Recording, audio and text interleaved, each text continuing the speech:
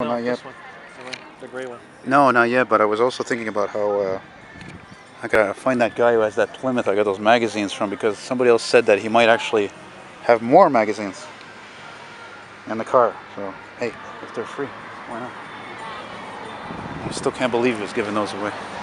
Anyway, 66 Buick LeSabre two-door hardtop, which I have to film because I've always loved these full-size Buicks from 65, 66. I had a 65 LeSabre, which used to belong to a friend of mine who was my scout leader.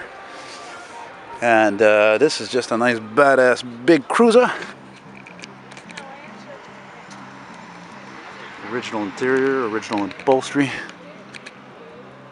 Got a little bit of tint on the windows. Beautiful dash.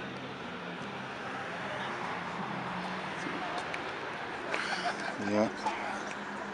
I tell you, this is a great show to be at here in Alexandria, Ontario. Lots of surprises, man. A lot of surprises here. You know, one of the things I love about these Buicks from the 60s, specifically 66 to 68, is that they had these razor sharp lines. You know, especially on the front. And what the hell is that? Ah, it's a tractor. That's when you know you're in the farm country, you know? Little Rambla. I'd say a 65. And yeah, the owner, he tells me it's a 340 in this, which the 340 they didn't make long. Hey Jerry, how are you? 340, I think they made maybe 66, 7, 8. I think they only made it like 3 years. 2 years? Yeah. That's not a long time, eh? 66 or 67. 66, 67. Kind of ironic too that Chrysler had a 340. You know?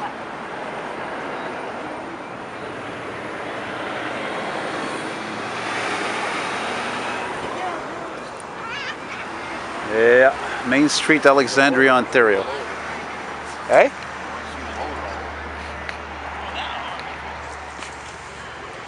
Yeah, I wouldn't mind seeing it actually. I don't remember ever seeing a 340 in a Buick.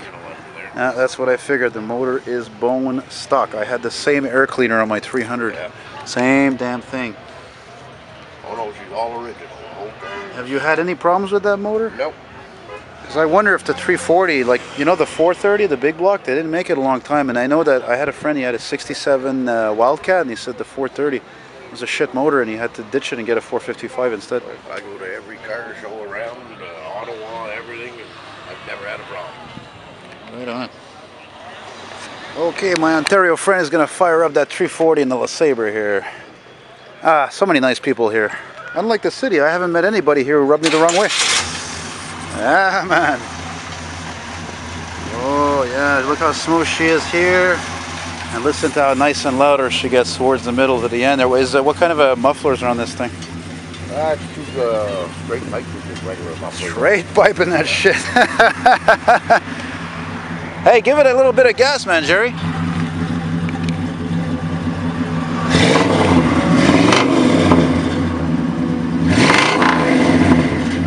Ooh, yeah, sounds mighty healthy to me. Right on. Thanks a lot, man. Yeah. Appreciate it. You know, my buddy Simon here with the 79 Delta 88, he bought it, and the car, yeah, there was no tailpipe. It had an old performance muffler which stopped right in front of the diff.